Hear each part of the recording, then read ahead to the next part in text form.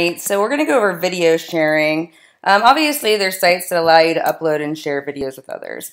Video sharing has become huge. In some platforms, videos are more received than photos.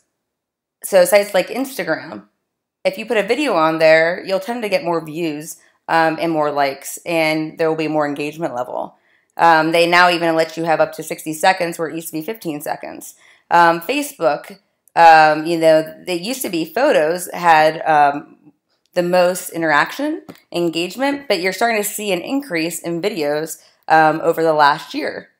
And so including videos into your content plan is important.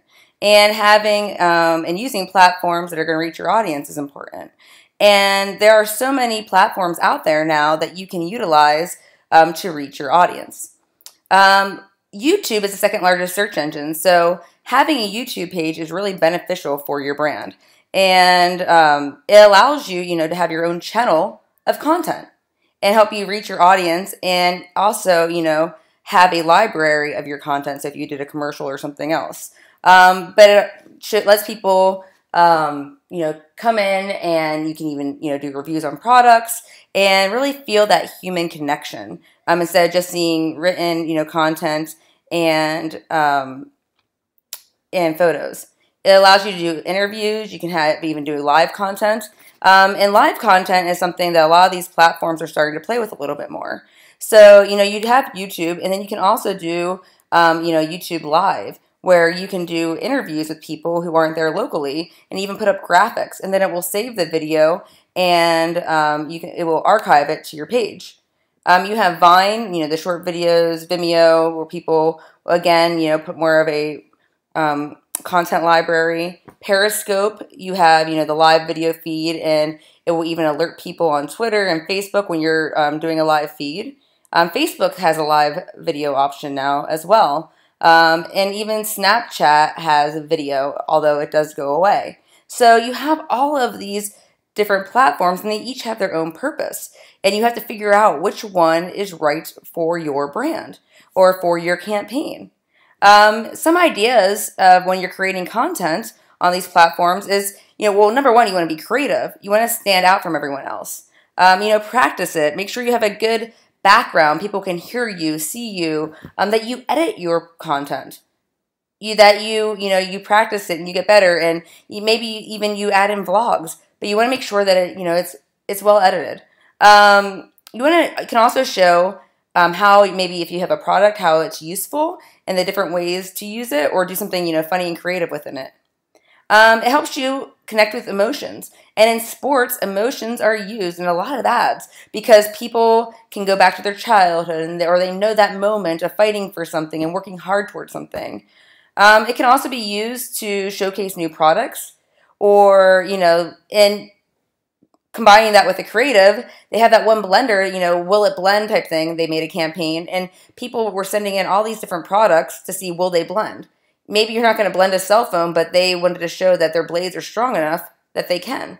And so they, combine things in a creative way. Another way you can do it, especially in sports, is going behind the scenes and giving people, access to the brand page, or your athletes access to the brand page, and let them go behind the scenes for a day and show, things from their perspective or their life, or, the behind the scenes of your team or even the coach, and let your fans be drawn in and connect with your team. All right, so we're going to create a YouTube channel. And you can just do this from your regular Google account, and if you already have a YouTube account, you can create a new channel. Now, it will not let you customize the URL unless this channel has been established, or you have so many subscribers, or unless you follow the intricate instructions of adding code into your blog or website. And you can do that, but it's not required. So what we're going to do here is you're going to create a YouTube channel, and then we're going to go to tinyurl.com, and you're going to create a custom shortened URL for your page. So we're going to go ahead and do this right now. If you were to, by the way, create a custom URL, you can follow the steps on the screen, where you would click that little wheel, you see the advanced button, hit create a custom URL, and then you would enter it in. But be very careful and make sure it's spelled correctly if you get this opportunity, because you can't change it once you've done it. So you want to make sure everything is perfect before you create that custom URL. Okay. So let's go in right now, and we're going to go to YouTube.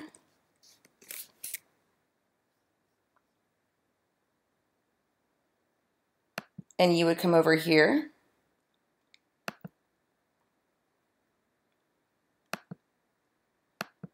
If it wants to play nice with me.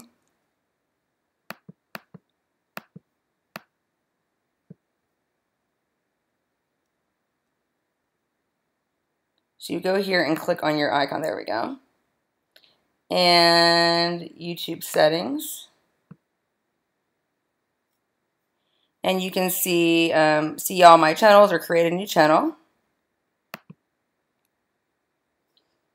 So if I want to create a new channel, I would do SMM3561. Oops, all right. I'm going to do a product or brand. I agree. Click done. And here is my channel. Now you can get the URL. You're going to copy. Actually, we'll get the shortened URL. It would just be the one part of it. Let's see. We're going to go to my channel to get that. I do want to point out, though, because you guys are going to be adding your channel art, you're going to add it right here. And so when you go to add your channel art, it's going to have different dimensions for you, and you need to make sure that you customize it and you create your image based off of these dimensions right here. And it's not going to seem like it fits that cover image, but you'll want to adjust it so it does fit in the space, and you'll want to play with it so it fits it.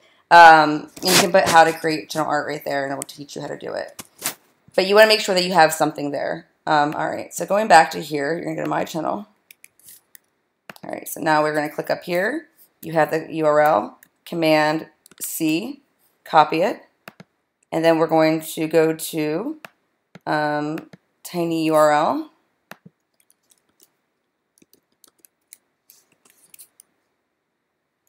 And we're going to put this here. And I'm going to paste it, Command V. And I'm going to back over here and I'd put SMM3561. Make tiny URL. And then you're going to see that it created it. You can Command C to copy it, and then go ahead and paste it on your support document for your URLs that you'll be turning in. And it's that simple. Now, when you're making your follow buttons, if it says, youtube.com/, you're going to come back in here and you'll take /channel, you'll take that code and put it there.